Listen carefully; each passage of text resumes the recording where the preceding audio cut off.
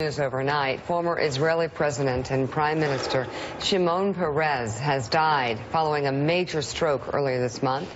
The Nobel laureate was 93 years old. Peres was perhaps best known for his efforts to make peace between Israelis and Palestinians.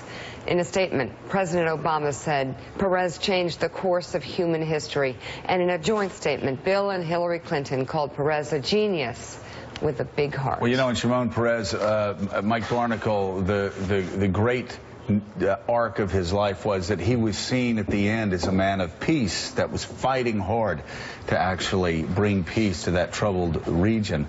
And yet, the beginning of his relationship with Israel was building up Israel's defense to stop against aggressive neighbors who never wanted Israel to have the right to exist peacefully in the Middle East, in their own nation. The arc of Shimon Peres' career in Israeli politics and in global politics is truly extraordinary, from its origins to its end.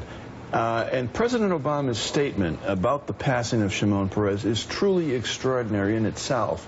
He is not only effusive in his praise of Peres, but the outline of Peres' role in the history of Israel, a healing person, right, in an extraordinary combustible region of the world. The statement is truly extraordinary. What a contrast in compassion to today, and seriousness from the Trump story to what we're talking about in leadership. To Joe, your point about leaders elevating people. Yes.